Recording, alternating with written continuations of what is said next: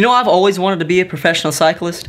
I mean, ever since I can remember. I'd sit in front of the TV for hours, watching all the highlights of the big races. I'd find myself going through the almanac each year, every single page, until I found the results of the great race. I'd even find myself daydreaming that it was me on the other side of the finish line with the trophy. Just me and that trophy hoisted in the air.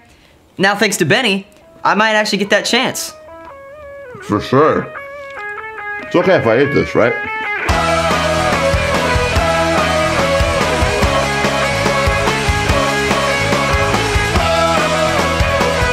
Professional tricycle racing has always been Michael's dream. It's all he's ever wanted to do. I'm ready to go.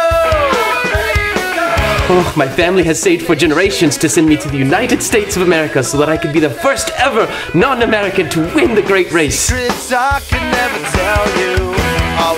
I need to make one more run at this to fully solidify my legacy. You know, Darb Wilson is a true gentleman of a racer. There's not an arrogant bone in his body. He'd tell you his competitor's strength the same as he'd tell you his own. The Brad is going to destroy the competition. He is going to ram his front tire down the throat of everyone behind him and suck the lifeblood out of the entire field.